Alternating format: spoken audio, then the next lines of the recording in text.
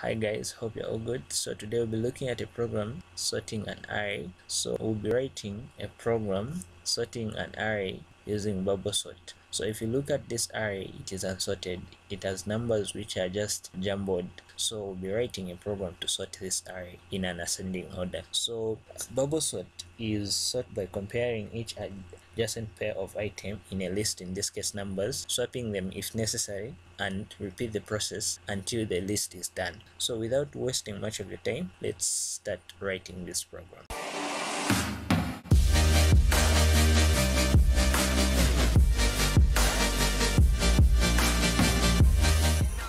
With your IDE open, create a new project. As you can see, mine has already been created here. So if you don't know how to create a new project, watch the video with the link in the description box below. So without wasting much of your time, let's start writing the project. So I'm just going to include some header files. So I'm just going to say include stdio.h,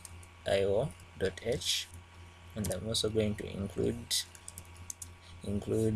stdlib.h. From there, I'm going to start writing the main method. I'm going to say int main, and inside our main method, I'm going to start writing the whole project. So here I'm going to need a variable of int type, and it will be called temp, int temp, and I'm going to need an array which will be of int type, and the name will be nums array, and I'm going to initialize it. So since I already have the array written here, so I'm just going to copy it from here and paste it there. Ctrl C to copy and Ctrl V to paste, close there. After this, I'm going to have a for loop to print this unsorted array. So before I do that, I'm going to print a statement to say this is the unsorted array, and inside here I'm going to say array before sort, and I'm going to put a for loop here for int I is equals to 0, I should be less than 10, and each time the loop is looping, I should be incremented. So inside here I'm going to just put a statement to print out the elements of this array which is unsorted. So I'm going to say printf %d, and these numbers should come from nums at index I, close there. So after this, I'm going to have some nested for loop here, but before I continue, I just forgot something here. Yeah, that. So here I'm going to have some nested for loops, and the outer loop will start iterating on the array from index 0, and the second or inner loop will start iterating the array from index 1. So I'm going to say for int I is equals to 0, and I should be less than 10. Each time the loop is looping, I should be incremented. Inside here, I'm going to have another for loop for int j, and j should be equal to I plus 1. J should be less than 10 as well, and each time the loop is looping, j should be also incremented. Inside this for loop, I'm going to have an if statement which is going to compare each adjacent pair of numbers in the array and swap them if necessary, then continue repeating the process until the list is done or the array is done. So I'm going to say if nums array at index I is greater than nums at index j. This is because we're comparing the number at index I, which is going to start from index 0, and the number which is at index j, because this one will start from index 1. So we will be comparing these two numbers, and if this one is greater than this one, meaning here the temp variable will get the number which is at index I in the array and put it in this temp variable at index I. After getting the number which is at index I, putting it in the temp variable, meaning we have an empty slot at index I, and we're going to put the number which is at index j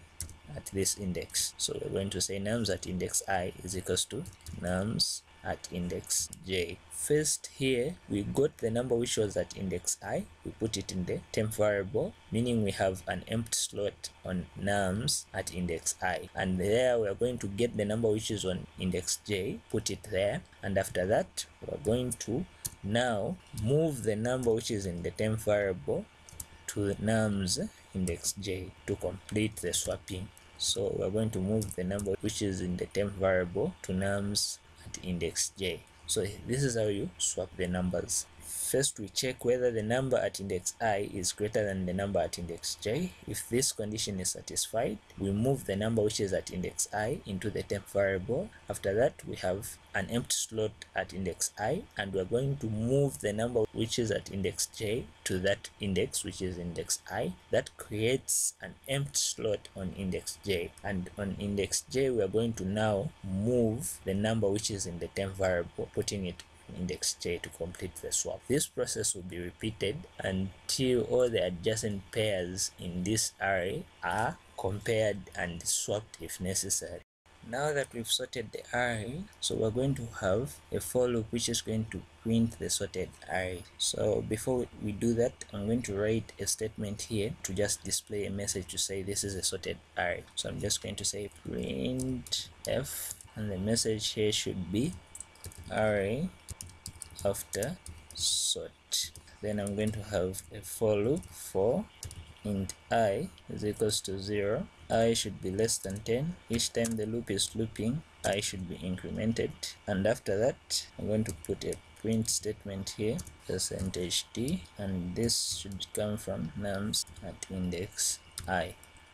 So we're done with everything here. So we've included some header files, we've declared some temp variable here, we've declared and initialized the array here, then we've printed here this array that we've declared here before sorting it, and after that we have our bubble sort here where we have some nested for loops, and the first and outer loop is iterating starting from index 0, and the inner loop is starting from index 1, and when the iterations are going on, we have an if statement inside these two loops to compare each adjacent pair and swap them if necessary, and repeat the process until the list is done. After that, we now have a for loop to just print the sorted array here.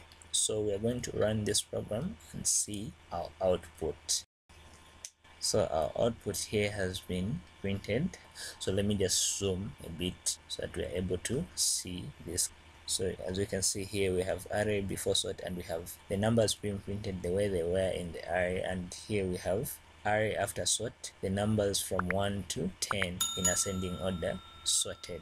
So this is how you write a program to sort numbers using bubble sort. If you like this video, please don't forget to subscribe, hit the like button, comment and share. Thank you so much. Till next time, bye bye.